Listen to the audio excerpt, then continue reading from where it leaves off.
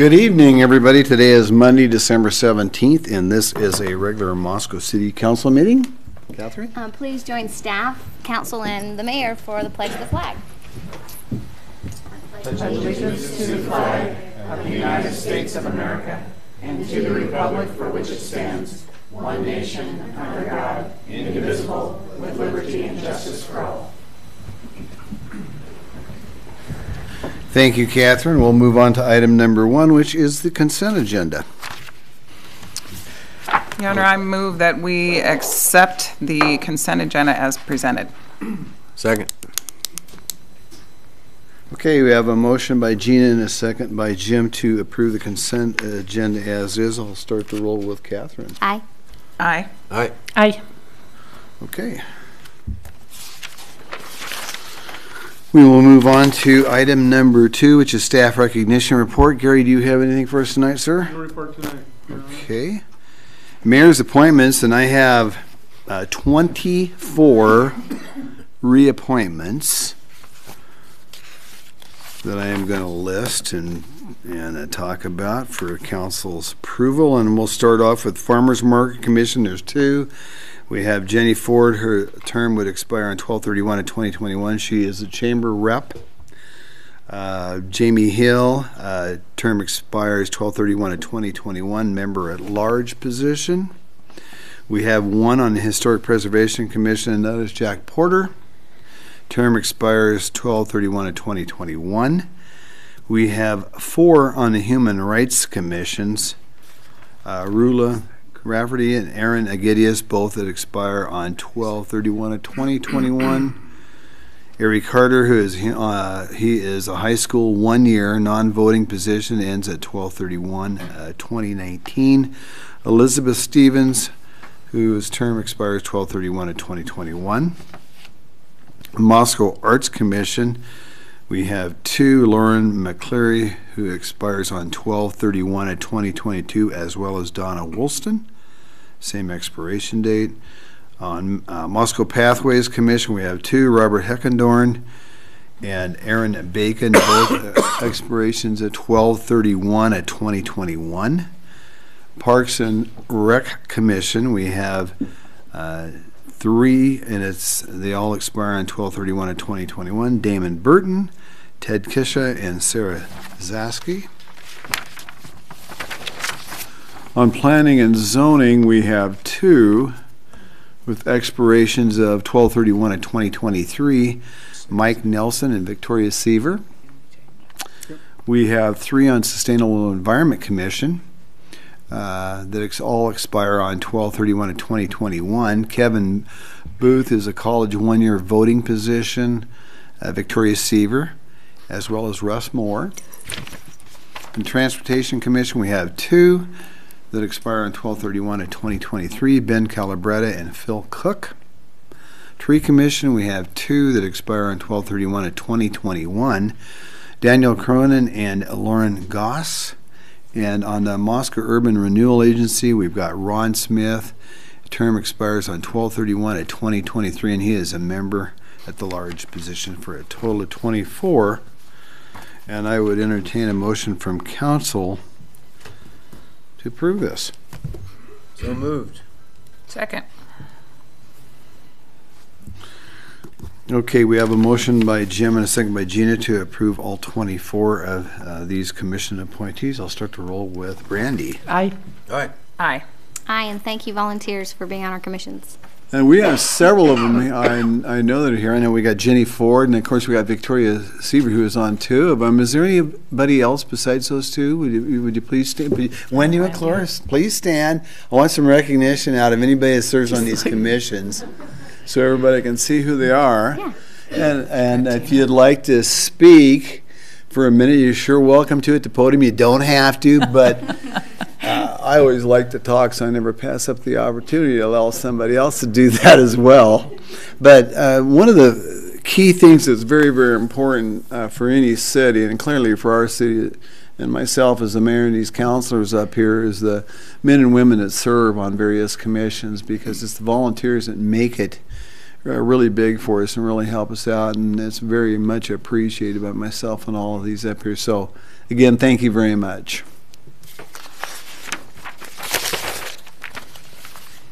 Okay, with that, I will move on to item number 4, which is public comment, mayor's response period, where we allow people 3 minutes.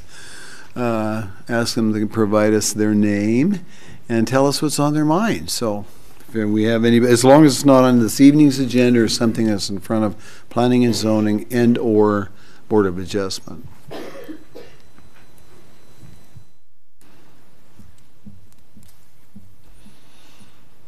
Okay, well, with that, we will move on to item number 5, which is one of our city commission's report. And on Historic Preservation Commission, we've got Bill Belknap as well as Wendy McClure here. So, Bill, you have the podium. Thank you, Your Honor. My duty this evening is fairly easy. It is merely to introduce Wendy McClure as chair of the Historic Preservation Commission. Wendy has been chair of the commission for the last several years and has done an outstanding job, and so I will turn it over to her. And before Wendy gets started, I'm going to give her a shout out too, because she chairs 2 commissions, P&Z as well as this. So thank you, Wendy, and good evening. You're welcome. I knew you'd hear from me, so I just one way or the other. One way or the other. So I'm going to start out just by passing these out. The insert that you all did.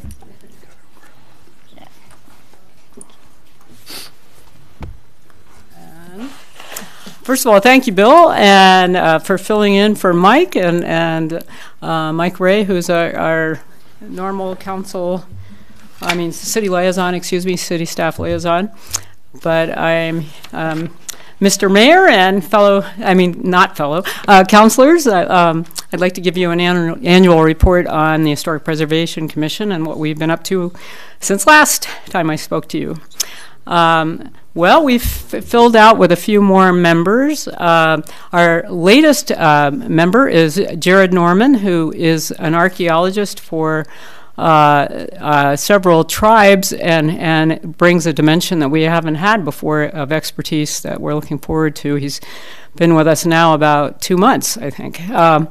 And Sandra Kelly is relatively recent, but since she was elected, I think she started at the beginning of the year, so she's another one.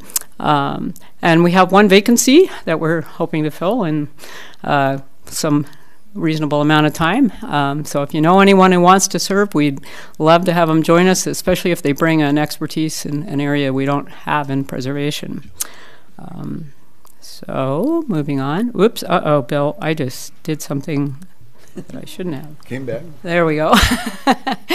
Okay, so what you have, what the city council members and mayor have before them is actually a copy of our one of our annual projects, which is to produce a 8-page newsletter that we actually work with a contractor on it. Barb Coiner has been our contractor for the last several years.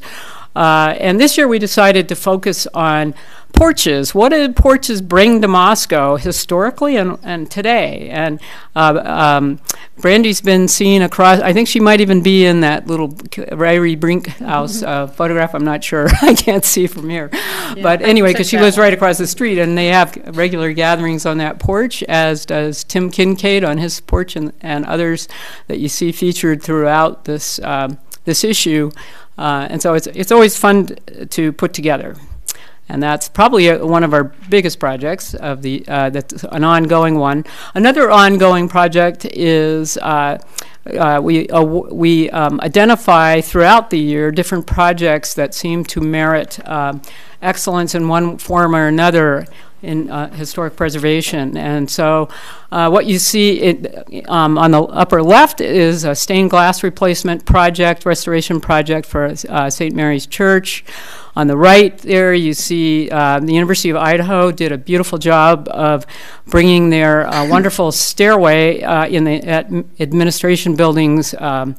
Let's see, that would be the eastern entrance up to fire code without having to they enclosed it in glass, basically, so they could preserve the height of the railing and keep it aesthetically and historically correct. And so it was an amazing project. We have Coulter Creek Winery downtown with its renovation, bringing another layer of excitement to downtown. And we have, unfortunately, I can't see them from here, so I should probably get an issue back. But we have Nels Reese's porch, which was restored by, and we awarded his carpenter. And we have a house on Van Buren and A Street, across from the Day Mansion, which did quite a bit in terms of restoring some of the porch that used to be on the house in a somewhat different form, but they use it all the time, and also some other projects like window restoration. And then, and so I think that, does that give us all of them? I probably skipped one. I don't know. Yeah. Oh, yes. Okay. We have Coulter Creek Winery, and that's the interior shot. I couldn't really read it from here. All right. So the next one, an ongoing project that's been a multi-year project is our interpretive signage program. Initially, we targeted institutional buildings along the 3rd Street corridor, slightly off of it, obviously, with the Carnegie Library. Our first project will go in soon. Hopefully, if the ground is soft enough in January, we're hoping to install a sign in front of the 1912 Center up in a planter bed. And then next to follow will be City Hall. That sign in its final form needs to come through City Council first. And also, and then we'll move on with the library and the church. And while I'm thinking of this, I completely forgot to thank Brandy Sullivan, who is our council liaison. And please forgive me for forgetting that, Brandy.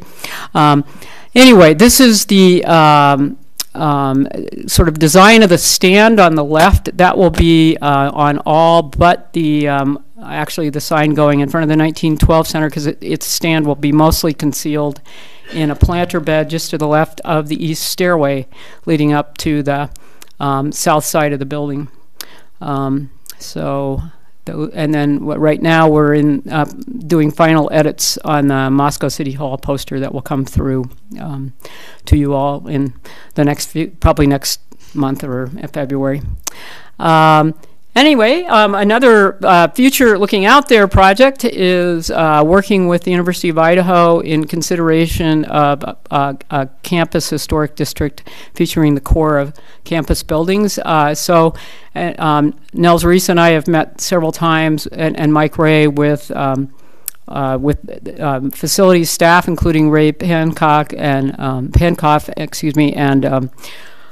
Brian Johnson, who are in this photograph.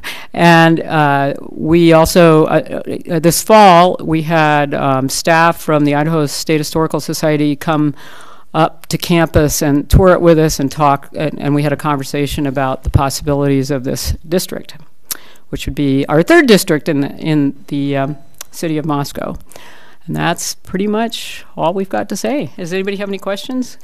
Well, I got a couple of comments. I'm sure some other folks up here do too, Wendy, but those interpretive signs are very, very nice to have these so that people can get a chance to take a look at them, read them, not only our citizens, but folks from out of town. And the nice signs that we have now, I've had lots of comments from people that talk about those very things, and so it's pretty neat to see. Great. We hope it'll, enhance what the city has already done it with identifying City Hall and other buildings in different ways, and this adds a layer of explaining history. So, and also most importantly, how the buildings have been preserved and adapted for their current uses as well. So, absolutely, Brandy, do you?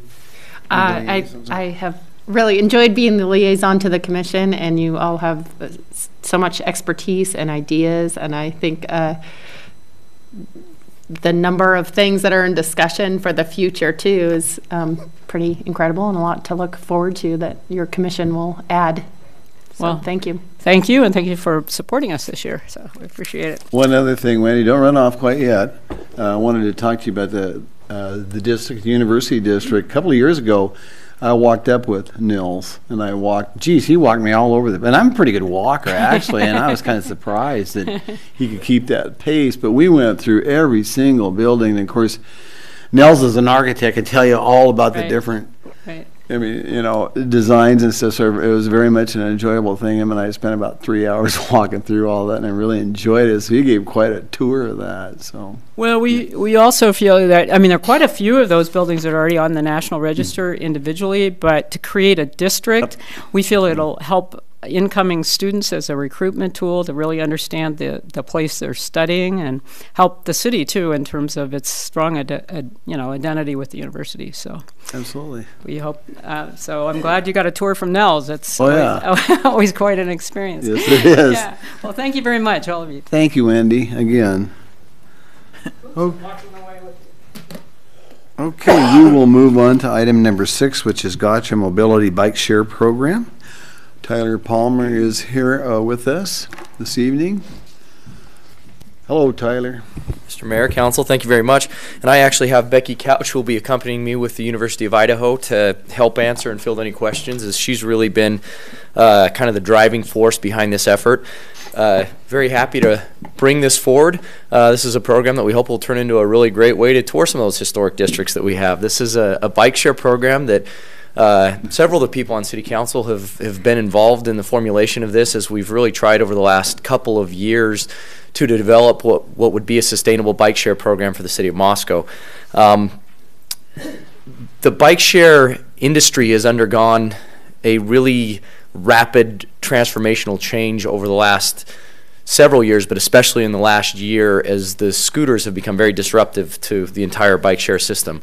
And so as the City of Moscow looked over our options and really analyzed the options for the bike share program, something that we wanted to take into account is that we wanted to have something that was sustainable, something that met the needs of the community, but also something that we could assure would be safe and something that would be very user-friendly for the people in our community.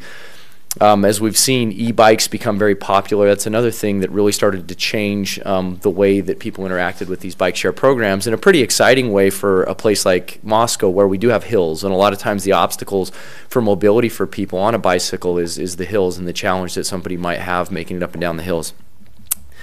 So after a lot of research and having identified at one point a company that we thought would work, and then we had a contract the university did, and they were going to come in, but then at the last minute they dropped off because the scooters came, and it turned into a whole thing. We've identified a company that we think their model works a lot better for the City of Moscow and for what we're targeting. We think it's a more sustainable model.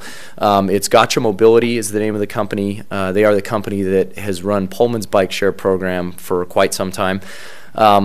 The advantage, the reason we believe that this company is advantageous for the City of Moscow is that it does require an investment by the community. Their model is a sustainable model. For example, there's not a single scooter model out there that is profitable.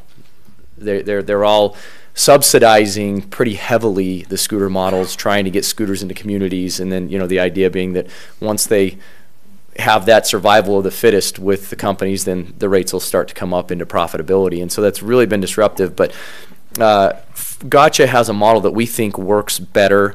They have a fee that is paid per bike per month, and that's a fee that we're proposing be shared at this point between the city and the university.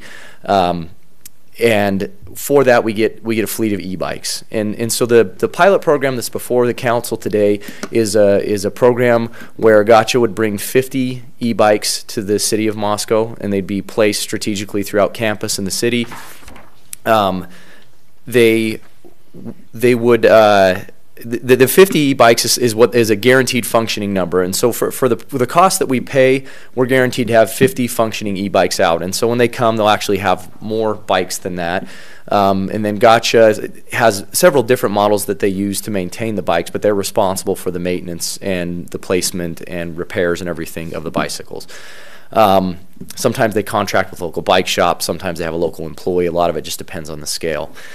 And then through the process of a one-year pilot, we could really find out a lot about usage. And so the idea is that we have this pilot. We think that this is a somewhat conservative pilot, maybe, but it puts enough bikes out there that we can get an idea for adoption levels, and then have a really good idea for who's using the bikes, where they're using the bikes, and then appropriately scale the program. So that's what's before the council today. I'm going to let Becky add anything that she can see that I've missed, and then we'll invite Jacob Lockhart, who is here representing the ASUI. He's a senator with the ASUI, and we'll have him give some comments, and then we'll be happy to stand for any questions the council might have. Thank you, Tyler. Good evening, Mayor and council members. So just want to say that I'm very excited to be here, very excited to be talking to you at this level about a gotcha mobility program for Moscow. I think, as you know, we've been talking about this for a very long time. Les and I have been working together closely on this for more than a year, 2 years now, so it's very exciting. I particularly am attracted to Gotcha Mobility because they commit to the communities that they come into, and they're focused on complete mobility. So they have they're very unique in this industry in that they have 3 mobility options that they offer: the e-bike, an e-scooter, and a rideshare service. So we hope to in the future discuss those options as well. But right now we are just talking about the e-bike program. They are focused on coming into communities and working on your transportation goals, not just coming in and making money. That's the difference I see in them in the other companies that we talked with. So that was very exciting and attractive to me in their company. And then I just want to thank you for your support and all the time that we've spent talking about it. The university is very excited about this. Parking and Transportation in particular is working on a vision for campus to become a university where a personally owned vehicle is not required for a student in order to meet their mobility needs to come to college.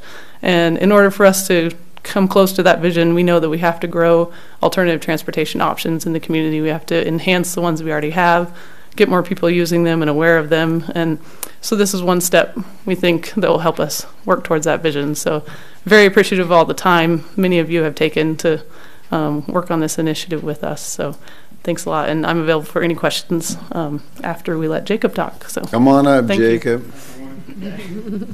Well, I have a little thing written out. Hello, good evening. There's a lot that's already been said, so I won't really repeat all of that, but I do want to read something that I've written out. As before stated, I'm Jacob Lockhart, and I have the privilege of serving as an ASUI senator, so I'm elected by the student body every year to represent the students, and that's what I'm here to talk a little bit about. Tonight, really, essentially, I'm here to urge support for the Gotcha Mobility Program. This particular initiative is one that I'm particularly passionate about. I personally am not necessarily passionate about bikes, but I am passionate about how this program can positively benefit our community. I speak from a place of privilege in the fact that I do have my own automobile that's accessible and convenient to me whenever I need it. With this privilege, I've been able to interact and engage with my community with relative ease. In large part, my success as a student here has been because of that privilege. I recognize this, and I also recognize that this is a privilege that not every student or community member necessarily has. Access to transportation, essentially, to me, means freedom to engage and succeed in one's community. Gotcha Mobility has the potential to provide access to transportation for those who might not necessarily have access to a car or a bike. This, in many ways, can be a barrier to success here in Moscow. In other words, Gotcha Mobility has the potential to overcome a barrier and to give students and community members alike the ability to engage and succeed. That's why I'm passionate about this particular program. This is not to say that the city of Moscow is devoid of public transportation in any sense. Instead, this is to say that whenever an opportunity presents itself to provide more forms of alternative transportation, we should be eager to do so. By providing Gotcha bikes to our community, we can expand our systems of alternative transportation and simultaneously expand our access to the community. The city of Moscow, in my experience, has always been unique, attractive, interactive, vibrant, affordable, and because of my automobile, accessible. I believe that this program has the potential to allow students and community members the opportunity to experience all that the city of Moscow has to offer. This is because I believe that Gotcha Mobility will encourage the use of sustainable and alternative transportation. A bike share program has many benefits, such as getting a group of friends downtown rather than staying in their dorm or their apartment, to get a student to work who might not have a car, or even provide a recreational outlet on a sunny day. A bike share program serves to benefit everyone in the community, and even those who come to visit on special occasions, such as parents' weekends or Vandal game days. The point is that whatever it is, for whoever it might be, Gotcha Mobility can provide that opportunity where there might not have been one before. And while we have not had a bike share program like this before, there's never been a better time like the present. There may be learning curves, of course, but I'm confident that whatever challenges that we have, we'll be able to handle those with collaboration and innovative problem solving. Gotcha Mobility is dedicated to providing a comprehensive system. It's also educational and safe, as we've seen. Together, we can make this program work to the benefit of the community to fit our needs.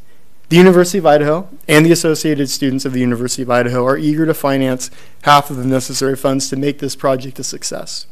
Tonight's action item is a big ask, I know that for sure, but ultimately the future of the initiative lies with you all in the community. It's my hope that the city will join us in that initiative, that we can expand the opportunity to engage and succeed in our community for students and community members alike. Thank you for your time. I really appreciate it. And if there's any questions on behalf of the students, I'd be happy to answer that. Okay, thank you, Jacob. So before we open it up for questions, just kind of as a recap of what's being asked here, the bike program had there were two options. There was a branded option where you could pay for a branded bike, which ended up being about $25 more per month, about $100 per month per bike. And as we looked at that, we really didn't think that was worth the additional expense just to have a branded bike versus a Gotcha branded bike. And so we're proposing it's $75 per month per bike for the 50 bikes. Which comes out to $45,000, and so the proposal before the council is for the city to fund about half of that, or I guess not about, but half of that funding. And one other thing that I'd like to mention is that as part of Gotcha's program, they send a team to help find corporate sponsorship for the program, and so we're looking to fund the program in its entirety between the city and the university, but then any corporate funding that they're able to generate would then diminish the city's commitment to the program itself. And from what we hear, they've had a relatively high success rate finding corporate sponsorship for programs to help offset costs. So with that, we would stand for any questions. Okay, I'll open it up here. Just with what you just said too, from earlier discussions, I think Rebecca said that there's 90 days from the signing for the pursuit of sponsors, and that the understanding is any sponsorship would decrease just the city's portion. So it's really, you're asking for up to $22,500. Yes. So we're looking to have the commitment to fund the entire $45,000 initially, Mm-hmm. and then I think the idea would be to then look for sponsors to come in later. I don't know at what point they would. To me, it seems like after the pilot period would be when the sponsors would kick in. If we were looking to just fund the program halfway with sponsors or completely with sponsors, we would sign a contract and then have 90 days for them to help us secure the funding. We're kind of looking at it in a different way, as finding that commitment for the funding so we can get it going on the ground, find sponsorship to maybe help it grow later when we need to add new bikes, or whenever we happen to get those sponsors. Does that make sense? Well, so do you mean that you wouldn't pursue the sponsorship until after the pilot year? Is that what? No, I think we start pursuing it whenever we're ready. But you just need to know that yes, exactly. we would commit to that full amount if there is no sponsorship. Yes, and I do believe it will reduce the city's portion. University is absolutely committed to the 22.5. I don't have any expectation of that decreasing for the university. So. Catherine? Okay, well, it came to Public Works and Finance, and that committee unanimously supports the idea. Would just like some more information about, so that people can understand how the users can use this. Would you kind of give them some details? So the proposal they've given us for the $75 a month includes university affiliates, so anyone with a uidaho.edu email domain is allowed to have 30 minutes of free ride time every single day. Other community members have the option of purchasing memberships, and I haven't seen exact membership plans from them yet. Every time that we talk about that, it's very customizable. And so one example they've thrown out is $100 for the year, and you get 90 minutes of free ride time every single day. So they say it's very much dependent on what your community needs are. So however we think citizens might use this, we can customize the membership options for that. If they don't want to do a membership option, then it's 10 cents a minute. So I've seen on their website it says 15 minutes for $1.50. Any U of I person who goes beyond the 30 minutes in a day will pay the 10 cents a minute as well. And then explain a little bit more about that, because there's not any the geofencing and the. Yeah. Do you want to? Yeah.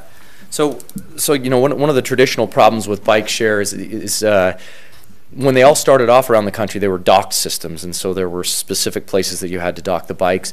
The dockless systems are very nice because it provides the flexibility to actually leave the bike where you're going or closer to where you're going.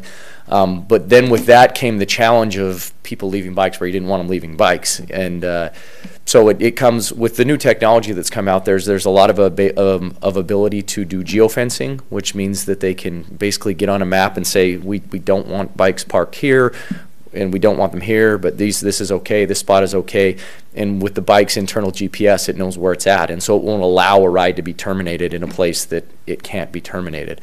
And so that allows us to really help control what otherwise could be kind of a cluttered situation.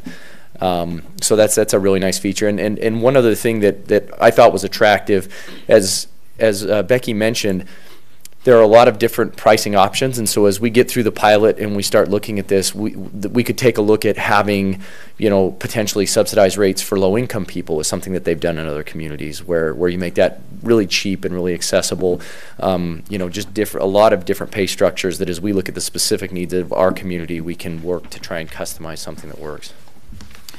Gina. Help me understand, if you would, please, and I think this is probably both of you. You just mentioned a piece that I didn't hear at the Transportation Commission the other day, and I just need some clarification. You just said that there is a .edu or uidaho.edu benefit everybody gets because, so what happens with the city? So the university students, university affiliates, so anyone they have a closed system. So where they have a closed system, they can provide that benefit to the students, and so anybody and the staff. So anyone with a .edu, with a uidaho.edu Okay. email address would then have a 30-minute daily credit toward a ride. Okay, but only to the university. Only those with that email address. Oh. And we had discussions with them about that through the process about, well, okay, are there ways to do it otherwise? And it gets really difficult when you don't have a closed system. So the reason that they're able to do that is it's being supported through the student fees, and they have a closed system, and so they can identify who those users are readily.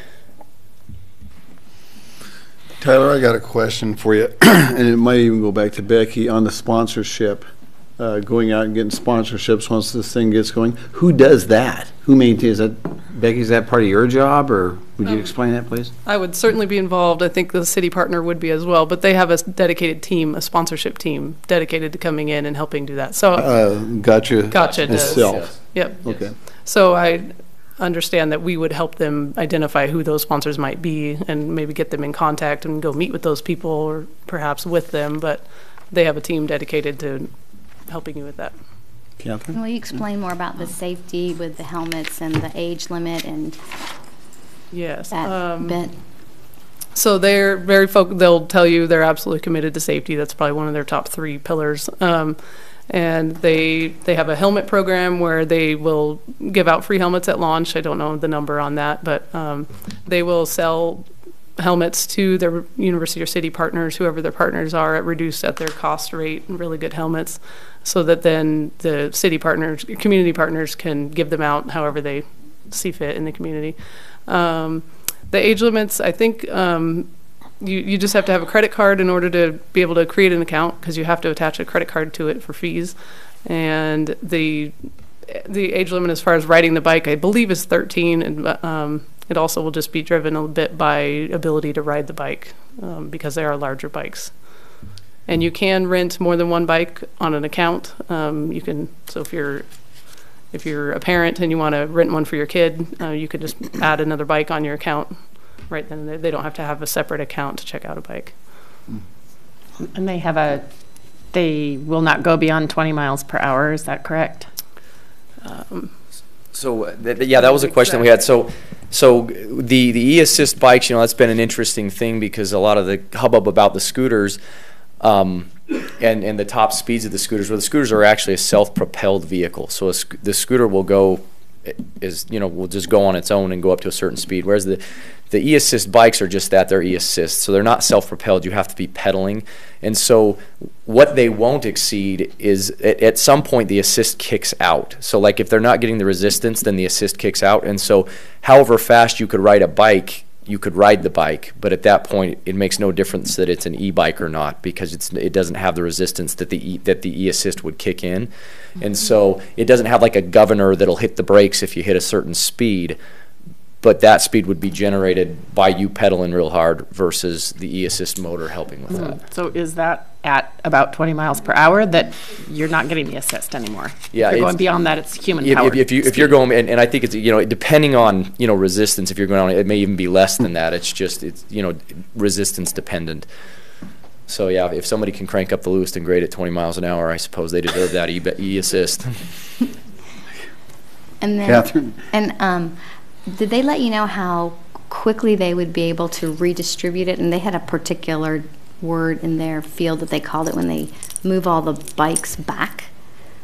I don't remember what that was called, but did they kind of give you an indication of how often they do that? Well, so their commitment is that they'll keep charged bikes distributed throughout the system. So the idea is that's a daily occurrence, is my understanding, Becky, is that, and so they'll have employees or people they contract employees, that's their responsibility, is to grab them, charge them, and redistribute them. And the city and the university would be involved in that process of helping them determine, hey, we think we're going to need, especially at launch, X number of bikes here. It'd be nice to have X number of bikes here, X number of bikes there. And then the nice thing is the data that's available, which they have also committed to share with the city and with the university, which will really help us understand mobility in our cities and recognize those needs. And so then we can then update the program and say, you know what, these ones aren't seeing very much use, but we're seeing a big demand here because university students like to ride downtown and it's a good access. And so we want some at this point and this point. So that allows us to use that data to better inform the system. Gina? I have a question for you, and I am this nitpicky with my own budget as well. So this was not included in our budget this year. And when we were at Transportation Commission the other night, you're looking at maybe an April or May rollout. Is that what the target was? April 1st. Was there any consideration given to waiting until October when our budget starts, or September for that matter, and budgeting this $22,000 or $23,000 in anticipation of this being? We certainly, we could do that, and if that's the direction of the council, that's what we would do.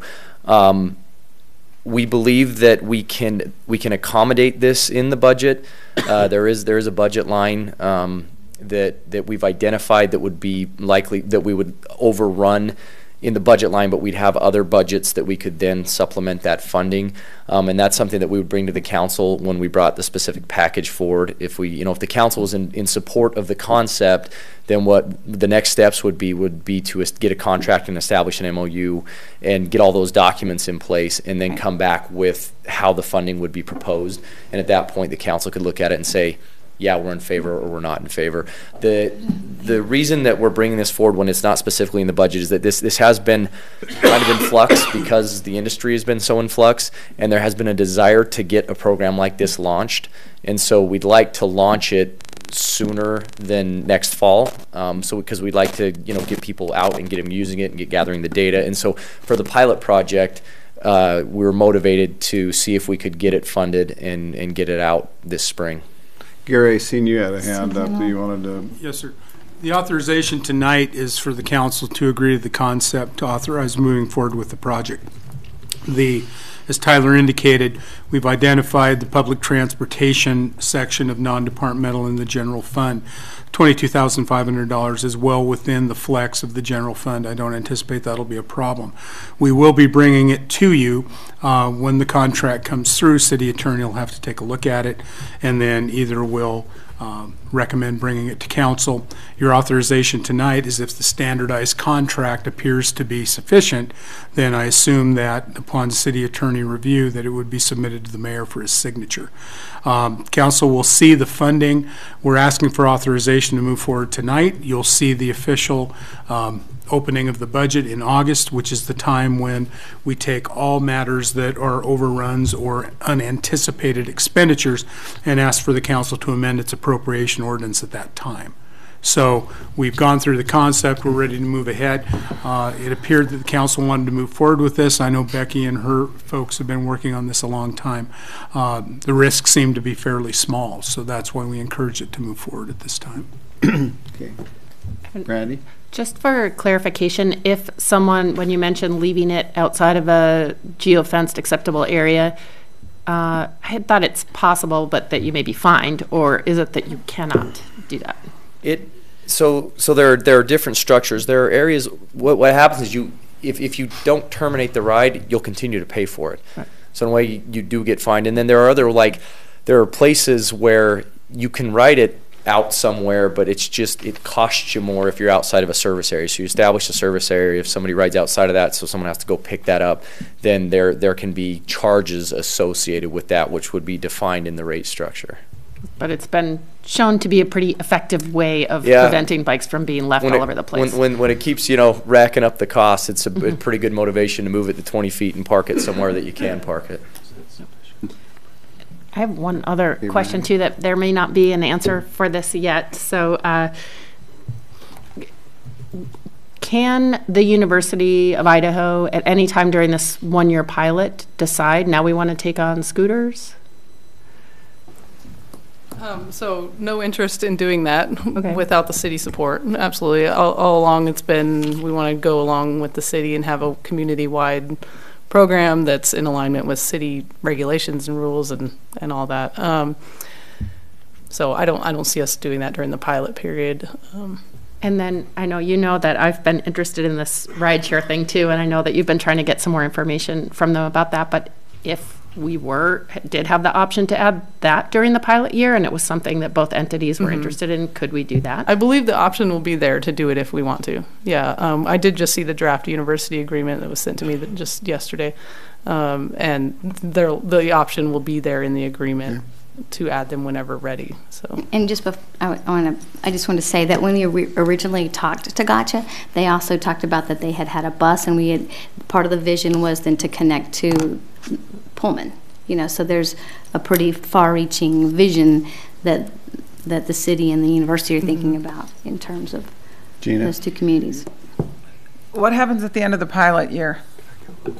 So what we'd anticipate happening at the end of the pilot year is that we would take a good look at the data and the usage. I mean, we'll be looking at that throughout, and then we'll make a decision about how this continues. If this continues, is it popular enough? Does it merit adding more? Does it maybe you take some away? Do we add other options, or do we just say, you know what, it wasn't popular, it didn't work in our community, or we're dissatisfied with the service or the company or whatever else? And so really at that point we'll be coming back with a review, and I would anticipate a report to council where we come back and say, okay, here's what we've seen, and we can show you the statistics and the numbers, and then we can make a proposal for what we do moving forward. Do they understand that too? I mean, yes. Gotcha, because I hate those moments where you find out it automatically renews for 90 days or whatever. They very much understand that this is a pilot program for us, and this is a test of concept. Okay. Jim, we have not heard from you yet. I'm letting all these ladies talk, and you haven't had a chance to squeeze in here yet. I can't really get a word in edgewise. I'm very much in favor of this program, and I've been kind of involved in it from the start when we did the line bike thing, and it didn't work out. And I'm very much in favor of, I think it's going to do a lot for this community to alleviate parking problems and transportation problems, and lower our overall carbon footprint, but people moving 100 pounds around instead of 3,000 pounds around. So at this point, I would move to approve entering into an agreement with the University of Idaho and Gotcha Mobility for an e-bike share program, and authorize funding from non-departmental public transit item 101, 140, 10, 625-12. Second. Okay, we've got a motion by Jim and a second by Catherine to approve entering into an agreement with the University of Idaho and Gotcha Mobility for the e-bike share program, and authorize funding from non-department public transit item 101-140-10-625-12. All good with that? I'll start the roll with Randy. Was there anything that you had wanted? Okay. Only wanted, if I may. I just noticed that. So is the direction of the council then that should the contract pass the scrutiny of the city attorney, that the mayor's authorized to sign the contract? Was that Yes. what you were saying? Okay, thank you. That was the intent of the motion. Thank you very much. We good on everything? We are. Okay, we'll start with All Brandy right. then. Aye. I'm going to want to see the data. Aye. Aye. Great, thank you Okay, very we'll much. move forward. Thank you very much, Becky, Tyler, and Jacob for being here with us. Okay, we will move on to item number 7. This is exciting. Proposed climate change and carbon fee resolution. Gary Reedner will be presenting. Hi, Gary. How are you this evening? Actually, I'm a little bit stuffed up, so Well, we'll help you whoever out. gets this microphone after me, it's at their own risk. Thank you, Your Honor. We're here tonight to talk about a resolution that has been championed by a couple of community members. I can't remember the name of the group. Citizens Climate Lobby. Citizens Climate Lobby. Mary Dupree and Matt Cantrell paid several visits to the mayor over the last couple of months and encouraged him to bring forward a resolution to essentially talk about a carbon fee in a way to reduce fossil fuels and reduce carbon emissions. At that time, the mayor was involved in crafting a letter in order to move forward with the city's position on the carbon fee and carbon reduction. In the meantime, the city of Pullman passed a resolution in August, very similar to the resolution that you have before you. On November 1st, Steve McGeehan, the chair of the Sustainable Environment Commission, forwarded a letter to Mayor Lambert with a draft resolution requesting that the mayor move it forward to council. We reviewed the resolution, amended it slightly, to at least comment on the impacts and encouraging the legislature as it comes up with some sort of carbon fee policy, that it also take into consideration that it be transparent, understandable, and that it does not affect the economically disadvantaged. With that, the mayor was comfortable in bringing it forward today. It was presented to Administrative Committee last week. Steve McGeehan and Mac both presented to Administrative Committee. Steve could not be here tonight. I've asked Kyle Steele, the staff liaison to the Sustainable Environment Commission, to give you a background, and then the mayor, if you'd like to take comment, you're certainly welcome to do that, but that is my presentation. I will. Let's get Kyle up here, and then when Kyle's done talking, I've got a few words to say, and we'll go from there. Hi, Kyle. How are you tonight? Good evening, Mayor, members of council. Yeah, just real briefly, as you're aware, Citizens Climate Lobby approached the SEC about a year ago, and so we've been working on this proposed resolution for quite a while. They have been working very diligently with the commission and all of you.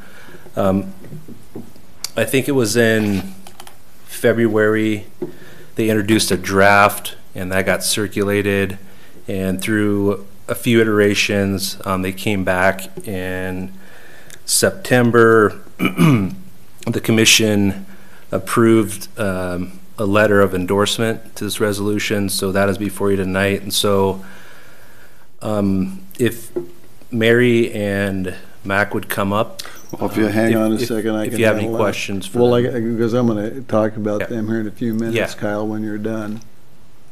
Yeah, so just a little bit of background, and that's where we're at right now with the resolution. All right. So, yeah. Well, I've got to say, because it's been quite a while, I guess 10 months, 9 or 10 months, I had the privilege of having Matt Cantrell and Mary Dupree come into my office, and we visited a number of different times and talked about all kinds of things. And for me at first, one of the things that I told both of them, as I said, I was very interested in the letter, but I wasn't quite sure on a resolution, only because I wanted to find out more information on where it was going, what, you know, who it was going to involve, can it be fair, will it be fair, so on and so forth. But I was very excited about getting a chance to share with others what we do here in the city of Moscow, because there's some major things and multiple things that we do as a city that's really terrific. And Mac and Mary, and they promised me they would give me lots of information, and Mac flooded me with so much stuff.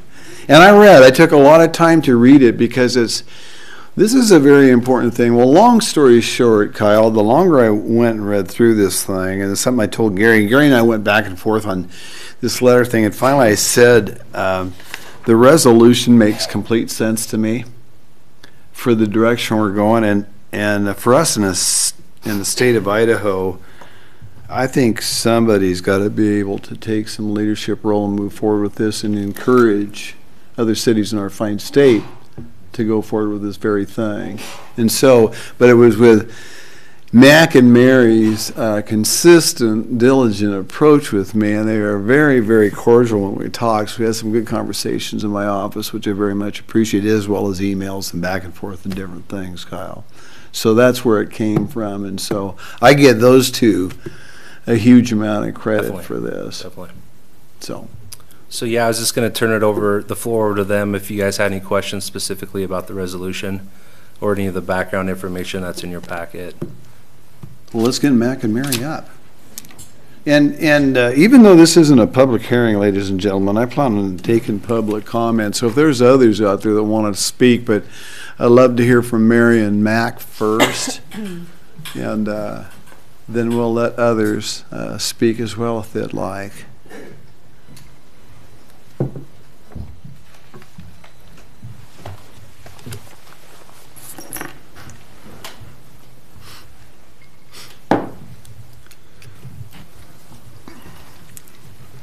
Thank you all, Mayor and City Council members. We've talked to all of you, and we have been very appreciative of your close listening to what we had to say. When we started talking with you a year ago, we expressed our concern about the crisis of global warming and the fact that the city has done a terrific job in many efficiencies, in many ways of controlling greenhouse gases, but it's way beyond what we can do as a city or even as a state to deal with this crisis. And that means we felt that we need to communicate our concern to the people who could make a difference in a significant way, and that is our legislators at the national level. So we talked about a kind of a theoretical concept that has been going around for a long time and it has lots of support, and that was the carbon fee and dividend.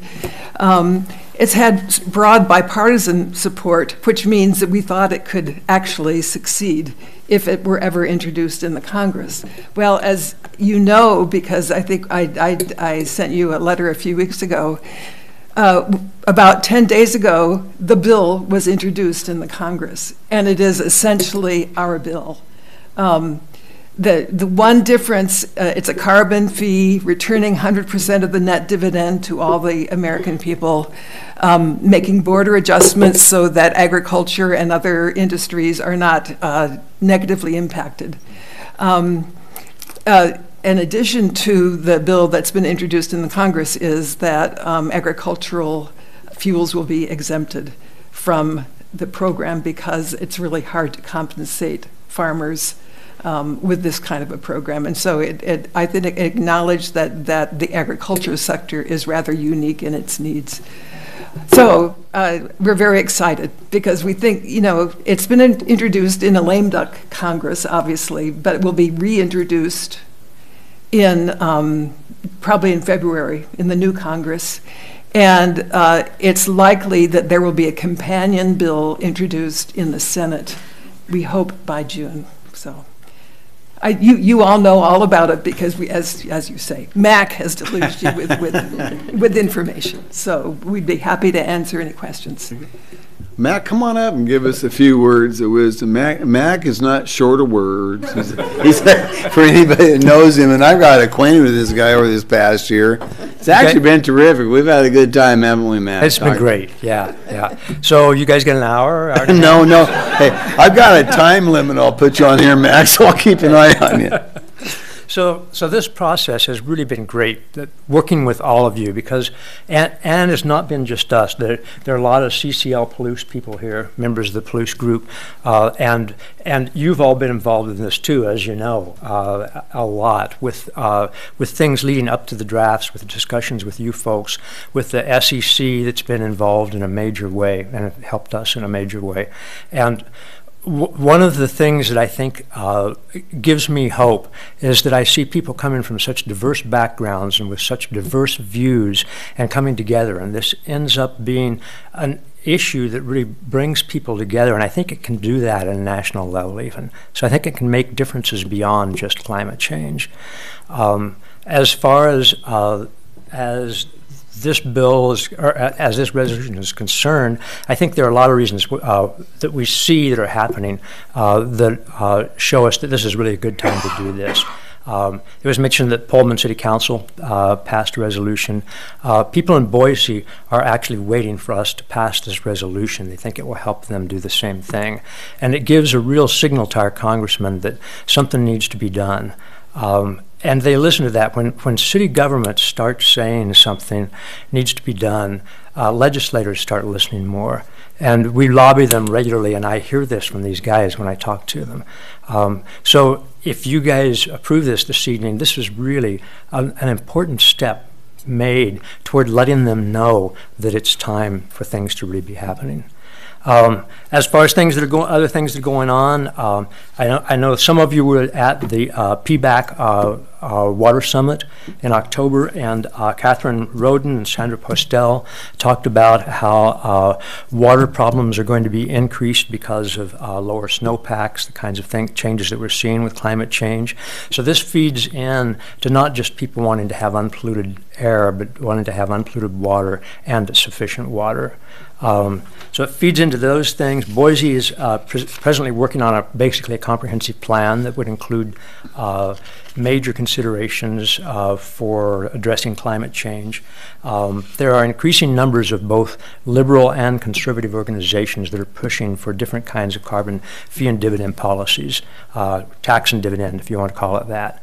One of those is Americans for Carbon Dividends. Just the last few weeks, ExxonMobil gave $1 million to them for them to actively push for a carbon fee and dividend system in Congress. So things are ripe to start happening, and for us to be able to put a card into that is really, I think, is really an important thing. I think it's a really, really essential thing.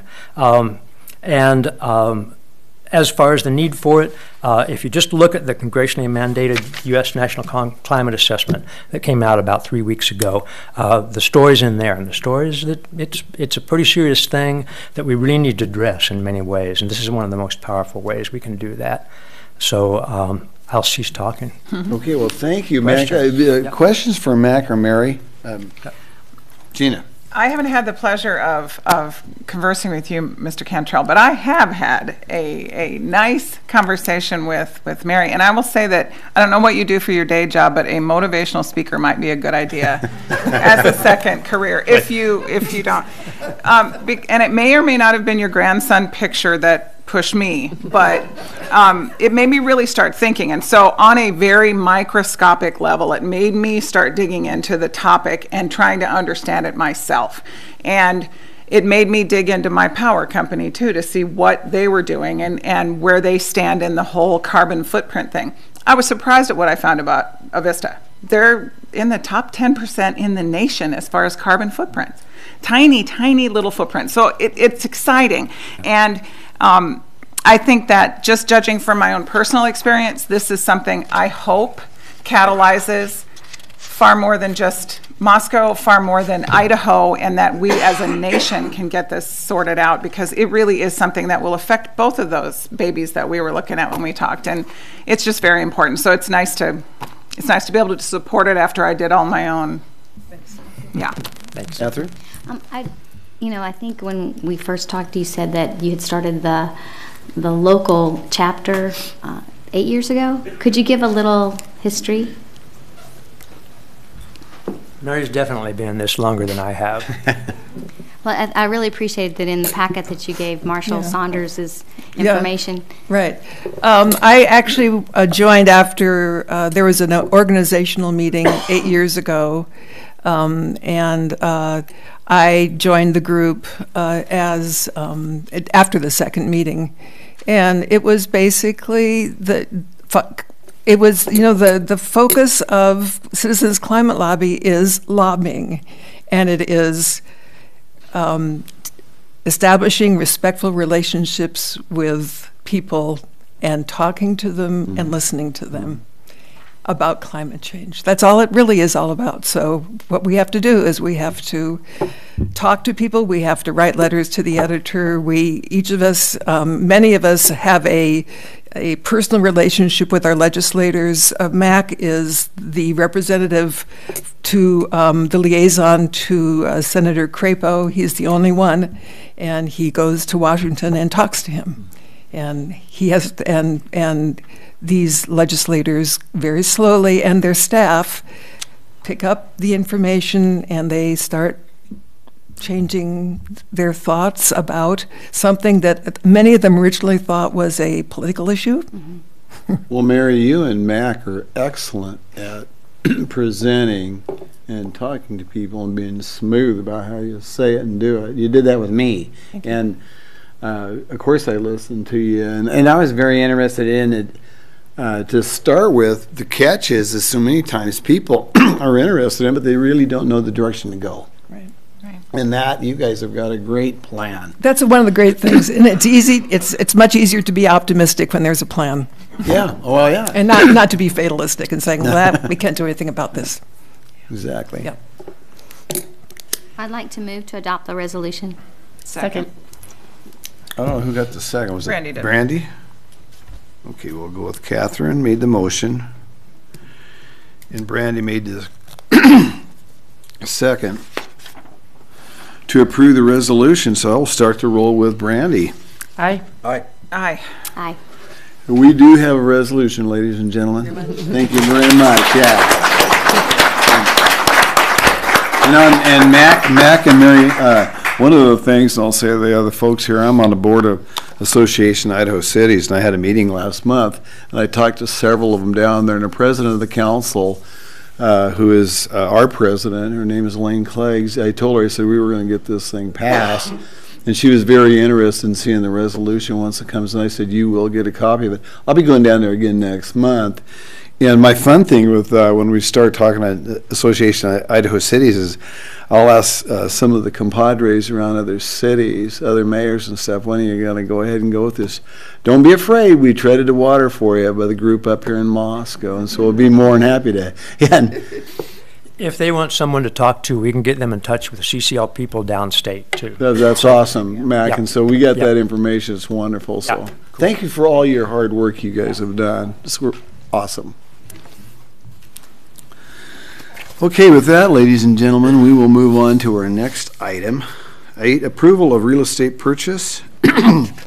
Gary Reeder, you have the floor.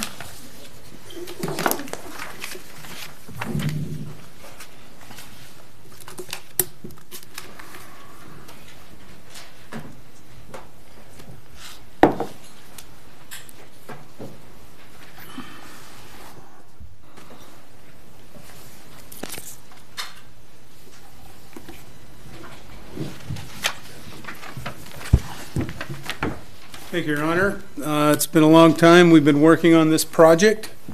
I'm happy to say that we finally have a subject property that we believe will serve the city's purpose as a new police station. So I'd like to just give a little bit of background on it as we're moving forward. First, in 2014-2015, Council approved a strategic plan which identified several major challenge areas. One of the main internal challenge areas was a deteriorating substandard police department building in a vulnerable, unsafe location as a major challenge area in the strategic plan. As Council knows, the facility has been remodeled over and over. It was the site of City Hall, converted to exclusive police use in the mid-1990s. It's located on a one-way street. The only way south out of the current police station is to go down the alley between Washington Street and Main Street. It is a substandard facility, does not meet many of the requirements of a modern police facility. So Council adopted replacement of that facility as one of their priority 1 internal strategic plan major challenge areas. Since that time, Council has directed staff to identify potential locations for the new police facility. One of the first that we looked at, and we looked at virtually every facility, every lot in downtown Moscow that was sized right, which was around a little over 2 acres. Finding that size of lot within the city, especially in the downtown area, is problematic. One of the areas that the council focused upon was the current recycling center site, which the strategic plan also identified the current recycling center site as being substandard as well, and the plan was to move the recycling center. So we could have placed the police station there, relocated the recycling center, and essentially killed 2 birds with 1 stone, as it were. We'll talk a little bit more about that. Subsequently, the federal building currently owned by Gritman Medical Center was also identified as a potential site, and so we spent the better part of a year investigating, assessing that site, trying to determine if it would fit the needs of the city. Of course, it had to come within some reasonable budget. And it took us about a year, but ultimately it turned out that the federal building was not going to be able to meet that need. It was located perfectly. It had access, located in downtown, could have located other city facilities in that same building. However, it was not to be. So we again focused on the recycling center as a potential site, and we started to look at, okay, what is the community's interest in the recycling center? And at that time, council approved a master planning effort in order to look at our sanitation services to make sure that that was the right move. So that's been underway for some time. Concurrently with the undertaking of the master planning process, China has upset the world's recycling markets, refusing to take many of the recyclables that they've taken historically in the past. Since that has happened, and since the council's moved to single stream recycling, materials at the recycling center, the single stream at least, are baled and then held for shipping and sold as a commodity to a materials recovery facility. So it was determined that baling operation could be moved possibly to the site of the transfer station facility east of town, but there still needed to be some manner of collection of commodities as well as the current yard waste drop-off in that area. However, because those commodities were going to be reduced because of the reduced recycling market, it was determined that perhaps the recycling center would not have to be moved, but in fact could be remodeled on the current site. Council had a workshop on recycling within the last 2 months. I've recently been given some additional information by the consultants, which we will be bringing to council to determine which way the council wants to move forward. But the council's direction at that time as a result of that workshop was take a hard look at where the recycling center is located now and is it necessary to move it. So again, because that didn't solve our police station problem, we still had to look for additional locations. Within the past 3 months, 3 potential locations were identified and brought to council in executive session. One site was determined to be cost prohibitive. It was just way too much money, fairly centrally located, but because it took the consolidation of properties and different property owners, it was determined that it was too expensive and cost prohibitive. So, and because in its location, the response times, meaning the traffic congestion around the site, was determined not to be optimal. So that site was determined not to be optimal and was rejected.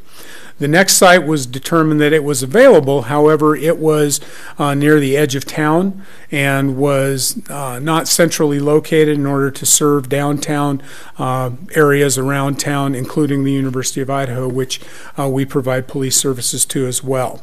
So that left one site. This is the site. The site is located along Highway 95. This is Southview. The Grove Apartments would be in this area. This is Pape Machinery. This is the proposed Myrtle Street. And this is a north, so this is on the Geez, that was a quick presentation. You shot right through it, Greg. Yeah, it's 2.31 acres. It has good access north-south, good access to the University of Idaho located in this area here, good access east and west, either along Palouse River Drive or up through taking the couplet, taking Highway 8 east, or, excuse me, turning on 3rd Street and going west. So good circulation around the site as well. It's Lot 1, Block 2 of the Indian Hills 9th Edition, which Council approved several years ago at the time that the Grove Apartments were approved. Located in the map of the city, it's right here. As I said, the University of Idaho located in this area, Central City here, downtown. Good access along these corridors. North, south, east, west, so on and so forth. So it isn't as centrally located to downtown as we would like, but as I indicated, we've looked at virtually every and pursued virtually every property within downtown proper. And as you might expect, downtown real estate is extremely expensive. Certainly didn't want to raise any buildings or anything like that. So that's why we focused on these properties. This is an overhead photograph of the property. As you can see, it's this much of, you can see Pape Machinery down here. This is the parking lot for the Grove Apartments. The new edible forest park is in this area up here. So Highway 95 here. This is a photograph looking east as you overlook the site. As you can see, there's fill on the site, which was placed there when the Grove Apartments were constructed. That's one of the things that we will be looking at as we do our due diligence on the site. This is a site looking from, what is it, Bill, the north? How you're looking south. Looking from the north and the north westerly from Southview, or, yeah, Southview. God dang, I tell you. It's like I've got cotton in my head. Anyway, so this is looking toward Highway 95. I got to give credit to Bill Belknap for these striking photographs. Great job. This is on the site what a potential layout of the site would look like. This is essentially the same footprint of the police station that was designed to go on the recycling center property. It was set up that it meets the needs. As you know, that preliminary design or concept design was through the efforts of a working group that included, Bill led that working group. We had the police, building department, other folks work on that. So this footprint will meet the needs of the police department. They also have a storage building here. They've got secured parking, and they've got a public parking area as well. This is not necessarily what the site will end up looking at. Have to go out and make sure that the footprint works, but it is, the purpose for this exercise was to make sure that a facility of that magnitude would fit on the site, and it does. This is again from an elevated southeasterly looking. You can see south view again, 95. This is what an elevation would look like. So again, conceptual in nature. As the proposal moves forward, as we obtain financing for the project, then actual design would proceed. Myrtle Street has not yet been constructed. It will be constructed as part of this project. There is a detention basin located in this area of the property as it is now. As part of the agreement we have with the property owner, that detention basin will be removed from the property, so we will be able, or relocated off the property, so we will be able to utilize the entire site. So the proposed purchase, I've put a copy of a couple of documents at your desks. And the reason that this was added to the agenda on Friday afternoon, Bill has done just yeoman-like service in working with all property owners in all potential sites. It took a long time to get this put in a position where we could bring a proposal forward. We did not want to bring it forward until we actually had a signed purchase and sale agreement. So you have that before you tonight. You also will notice that you have another document which is an acknowledgement of an advice of rights. Because we are a government, the city does have the right of eminent domain, or the authority of eminent domain, meaning that they can take property, pay market value for it, but can designate that property as necessary for public uses. Because that might put a chilling effect on negotiations, you need to let property owners you're dealing with, potential sellers, know that you at least have that authority. Not that you're going to exercise it, and certainly it was not exercised in this case. This is a arm's length transaction, as we like to say in the law, meaning that we had a willing buyer and a willing seller. The offer that is contained in the purchase and sale agreement before you, there's a 90-day feasibility period to assess the site, the facility fit, which is what we just talked about, making sure that that building or one like it can fit on the site and the potential uses can be fit on the site. Soil conditions, we talked a little bit about the fill on the property, and then we need to check on the condition of title. The title needs to be passed to the city through warranty deed, which means that the owner is making sure that they own the property and they will defend the title if we purchase it. Relocation of that existing stormwater detention facility to remove it from the property and make more of the property available for development. Completion of the construction of Myrtle Street from Southview to East Palouse River Drive by October 31st, 2019 is an additional condition. The commitment to construct Myrtle Street was part of the Indian Hills 9th subdivision. So we're just making sure that that is constructed as well. That's another way for the police to access Palouse River Drive without entering onto Highway 95. So that is a condition as well. Excuse me. There's an extended closing through June of next year because, as City Council has directed and as is noted in the strategic plan, this project will take several millions of dollars that we do not have in our general fund, which is where these funds would come from.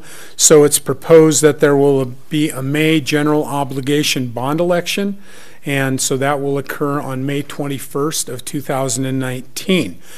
We have set the date 2 other times because of the complications, the multiplicity of properties that we looked at, and then the issues with developing those properties. We've not gone ahead with the bond issue. I would note, just for the sake of information, that the city has no outstanding general bond obligations at this time. The city has the capacity to issue up to $21 million of general obligation debt. The city has no general obligation debt at this time. The only bonds that the city is indebted to pay are bonds for the sewer water reclamation and reuse facility upgrades. So city's in good financial shape. The stewardship of the council has been very good about making sure that debt is not incurred when it is not necessary, and the council has decided in this case it is necessary. Purchase price is $807,656 for 2.31 acre parcel. That's 100,957 square feet. I believe that's $8.50 a square foot, Bill. $8 a square foot. Thank you. What did I just do? Wow. Sorry about that. Too many buttons on this thing. Okay, the $5,000 deposit will change hands as the council approves the agreement. There's a 90-day feasibility period to assess the feasibility of the site, as I explained in the last slide. Title review will occur. Historical use review, that's a phase 1 environmental. Go back through the documents to make sure that nothing nasty has occurred on the site. It hasn't been a landfill or anything like that. A geotech assessment, this is where you test the buildability, if you will, of the fill to make sure that it can support development and a structure. If not, then there may be some alternate construction methods that we need to look into. Site fit assessment, again, we talked about whether the program of development of the property will fit on the site or whether there need to be alterations. And then within that feasibility period, the city can terminate the purchase and sale agreement and the seller will refund that $5,000 deposit. It's just a show of good faith on behalf of the city that we are serious in proceeding. Because the property is under contract, the sellers will not be free to sell it. They'll have to take it off the market during the duration of this purchase and sale agreement until the city ultimately purchases the property. Continuing on, assuming that feasibility is confirmed and is successful, we can proceed toward closing. The deposit then becomes an option payment. So instead of just a good faith payment to show that we're moving forward, it becomes an option to purchase payment and becomes non-refundable at that time. So if the city chooses not to proceed with the contract, then the seller will be able to take the $5,000 and the city will forfeit that $5,000. Property will be held under contract through the bond election. Again, what that means is the city has exclusive rights to it. So when the bond election is successful, we will close. City will have 30 days after the bond election date to proceed to closing, whether or not the bond election is successful. The reason for that is to give the council flexibility, but we wanted to make sure that there was no language in the PSA that said the bond absolutely has to be successful. Council may choose to go another route, may choose to purchase the property anyway. We've not explored that, but we wanted to keep all the options open for the council to consider. Upon closing, 1/2 of the sale proceeds will be placed in an escrow account, and the sellers will have to construct Myrtle Street in accordance with the contract. Those escrowed funds will be dispersed in 3 equal installments, one at the start of construction of Myrtle Street, one at the 50% completion, and one at 100% completion and acceptance of those improvements by the city. As we would with any street. Those improvements must be completed by October 31st, 2019. Okay, with that, a lot of information. Again, I want to thank Bill for his efforts and of course the sellers' representatives as well. It's a big move for the city. We've had several successes with our strategic planning initiative, including being able to purchase fire trucks and several other things that have gone on. This is a big move ahead. The police station has been inadequate for a long time. Council recognizes that. I remember when the strategic plan was approved, Council said that we've been talking about this for 20 or 30 years, now's the time to move ahead. So staff's recommendation is that the purchase and sale agreement meets all the needs that we can find, and it's set up to provide the opportunity to have a police station, a new police station in Moscow. So we recommend approval. Questions for Gary from council? I have a question. Catherine? I know it's not part of this contract, but we keep talking about the bond. So can we say what the bond amount would be at this point? Well, we still need to update numbers. We anticipated the bond would be somewhere around $10 million. As you recall, what the bond that we had talked about moving forward with, the police station is one element of this. We'd started out when we started talking about bonds that we would maybe have some street construction in the bonds. We may have some park development, may have some downtown development, so on and so forth. It was determined that because of the way Idaho bond laws are, that you have to have separate questions about the different types of activities or projects you're going to move forward with a bond. For instance, if you have streets and buildings in the same bond, you would have to ask separate questions. So that creates confusion. So yes, I want streets, no, I don't want the building, or yes, I want the building, or no, I don't want streets. Either way, half your bond is going to fail. So the idea was to try and make it as simple, easy to understand as possible. So we talked to bond counsel, talked to our financiers, and that was the recommendation. So this bond would take care of 3 needs of the city. First is the relocation and construction of a modern police facility that meets all the requirements. Second would be the 4th Street facility that the police occupy at this point could then be renovated to take care of some of the space needs that we have in the city right now. It's anticipated that likely the community development and public works engineering departments would be relocated to that site. That would take renovation to do that as well. Because it's a cascading effect, as community development and engineering left the Mann building has been assessed. It is in good shape. It needs some renovations, but structurally it is sound. We had a structural engineer take a look at it. And so that building could be remodeled as well in order to house other city needs, such as the information systems department. We also have a real issue with storage in the city. We have storage in the basement of City Hall. We have every nook and cranny, every closet stuffed with records. So we need secure storage that is under the jurisdiction of the city clerk, the building department, so on and so forth. So part of the Mann building could be used for that. You'll also note at last council meeting, council approved a lease for the American Insurance building just across 3rd Street from City Hall. That lease was for a term of 3 years. It was designed to have a term for 3 years because if all of this falls together, the bond is successful, the police station is constructed, 4th Street facility is constructed in, I believe that's 2021 when that would be constructed, then the folks who would be across the street and the folks in the current Mann building would take up the residence in the 4th Street facility. And the last element, the last leg of the stool, if you will, would be the renovation of the Mann building. So it's all designed to try and put these chess pieces in place so that the future housing needs of city services are taken care of within the next 3 years. Gina?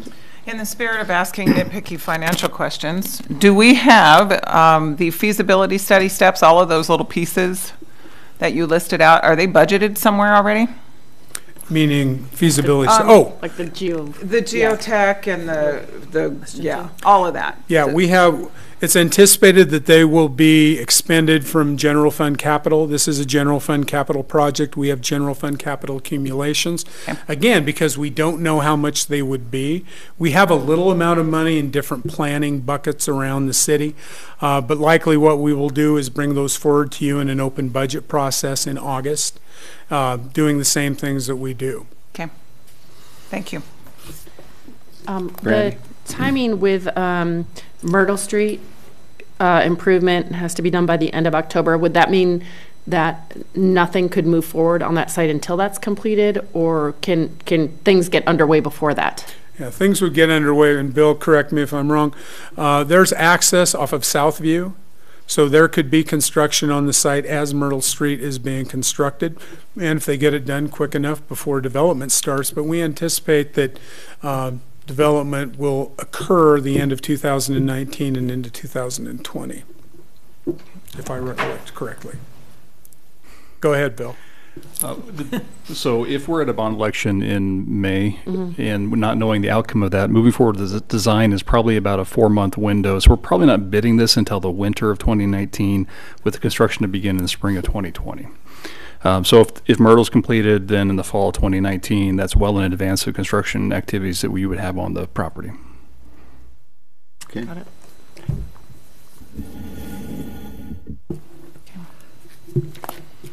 Other questions for Gary?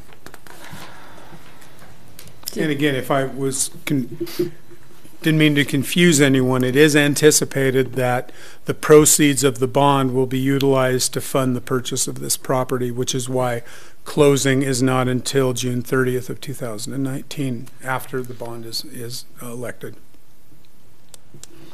Is there, I'm curious, at what point I'm assuming, talking to the police about this location, or is this the first time that they're hearing this as your potential new spot? Chief Fry can speak for himself, but yeah, every one of the sites that we have considered have been submitted to Chief Fry and his staff, because flow, access, response times, all of those things are very important. In fact, we had some sites that fell off the table because maybe the traffic patterns weren't such that you could get in and out. There was a site, for instance, the old Dumas site was one that was looked at fairly early on. It was a developable site about the size that could work. However, access was mostly onto A Street. There were residential streets to the south and to the east. So police cruisers responding to emergencies down residential streets, going in and out all the time, probably wasn't a great idea. So that was, even though it was a big enough site, fairly centrally located, did not work, and the chief and his staff were engaged at every turn. Right. So they're in favor of, I think this site will work for their needs, and yeah. Yes, we do. Well, Your Honor, I'll make a motion. Let's approve the real estate purchase agreement. Okay, second. Okay, we've got a motion by Gina and a second by Catherine to approve the purchase and sale agreement. Do we have to be specific about which agreement it is? The agreement that is in front of you. So just saying that it's... The one that has been distributed. Yep, the one that's been distributed and signed, Catherine. Okay. We're all good. I'll start with Brandy. Aye. All right. Aye. Aye. Okay, we will move forward with it. Thank you, Gary, very much. That ends our regular agenda, so we will go right into reports, and I'll start with you, Gina. Okay. I was dealing with the death of a dog on the same night as the volunteer fire department, but I did follow up with the fire department, and they are working currently, and I'll have some pictures soon, on our second fire engine. Nice. Remember, we have another one coming, and so it is in process. It is being built. We anticipate June arrival of the new engine. And having been one who was lucky enough to ride in our current new one, it was pretty awesome. So try to find a way to have a council field trip or something, I think would be nice. I also had a rabble-rousing fun time at the Transportation Commission, and they elected new officers. They had some commission communications. They received the Gotcha Bike program from Tyler and from Becky, and they too were in favor of this program. So it was nice to see some commonality there. They also discussed the 3rd Street pedestrian bridge and recommended that the northernmost placement of the pedestrian bicycle bridge. And that was quite a lengthy conversation, and it's interesting in that commission, they all are very different in their opinions and everything, but then when they get down to making the decision, it's like magic. So, and that's all I did. Okay, Jim. Will transportation be bringing that to committee at the next available committee meeting? I Public Works, understand it Finance? will be January. Well, it'll have to be because we Right, canceled. this is the next one, Jim. It's in Oh, I January. guess it is Christmas next week. Yep. Yep. Okay. Okay, yeah. I really don't have anything to report. The PBAC Communications Committee was postponed till this week, and I have human rights tomorrow, so I'm out of information. All right, Brandy. I had the Pathways Commission met, and the majority of what was discussed was what the Pathways Commission thinks about e-bikes and their use on pathways, because that is not in our code. It's not defined. So there was some looking at how those definitions and codes are in Boise, and the request that they come up with a recommendation to present to us for what they think about these e-bikes on pathways. There's a lot of discussion about the different classes of e-bikes and speeds and pedestrian safety and possible signage, and lots of great ideas that I think they're going to continue to hammer out and get to us in a concise form for us to consider how this technology will apply to pathways in our city. Okay. Catherine. Well, our city is picking up recycling, and I have received a notification that I had contaminated recyclables. I'm going to. Is that what that means? And I'm not proud of this. I'm going to blame my husband, who claims to be a scientist. And so I said the list is short. So this weekend I will be going through the recyclable box and redoing this. But the reason I brought this is because I really appreciated that our city has taken the time to continue to work on educating the residents about what we can recycle and what we can't recycle. And there are plastics that can be recycled. There is number 2 and 4 that's not on this list that can be recycled in the TREX program, and you can drop those off at Moscow Charter School and other businesses, and Winco and Safeway are collecting to get these sent out. So we can continue to recycle because we are a community who wants to do that. So this, I'm embarrassed that we got it, but I'm proud that the city's educating us more. Then I also went to the Moscow Arts Commission meeting, and like a lot of the other commissions, they had elected their officers. They are working very diligently on a strategic planning document, and it has so much to do with the public art and so many things that our community does to raise awareness of art, and so they are very dedicated people in that area, and they are looking for 2 more commission members. There's 2 seats open, and that would be really helpful. So if you know someone to contact, Lori McCleary. She's the chair. And then the new manager of the arts department. It's not called arts department anymore.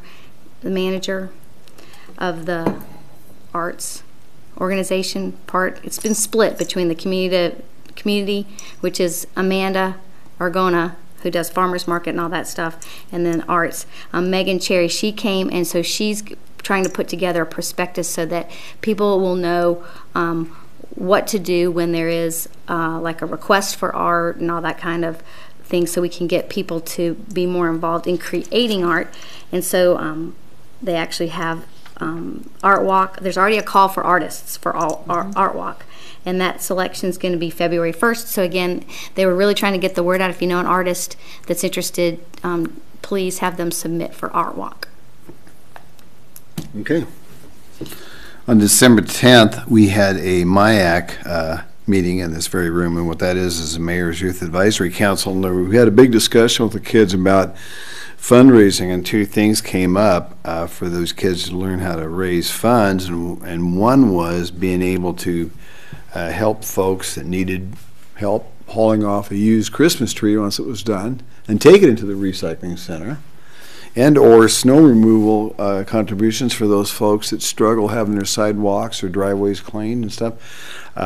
Being able to do that type of work and help somebody out through the snow season, and that's kind of timely because we've had, I know Murph wrote an article about it here this past week, and the city has notified folks about, what every one of us as residents needs to do with our own sidewalks.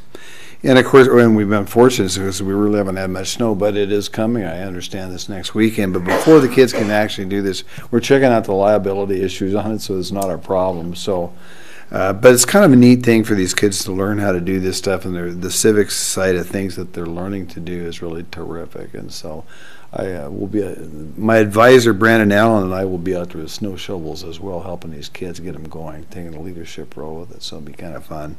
But that's all I have. Gary, do you have anything for us? Just want to comment. We had a very successful employee holiday potluck last Thursday. Indeed. Great time was had by all. Kind of a pre-Christmas dinner. It was great. Lots of fun. So appreciate everybody who came to that. Certainly all the elected officials who came as well. With that, I want to remind the public that they do have responsibility for cleaning their sidewalks. So please make sure. A lot of people walk in this community, and keeping those clear really helps people move around. City Hall will be closed, of course, on the 24th and 25th of December. Just wanted to announce that as well. Okay. So that's all I have. Thank you. And we will not have an executive session tonight, Council. So with that, I would entertain a motion to adjourn. So moved. Second. Okay, all in favor? Aye. Opposed? We'll close at 8:38. Thank you, ladies and gentlemen. Have a nice evening. Merry Christmas, all. Merry Christmas. It did sound like we were wanting to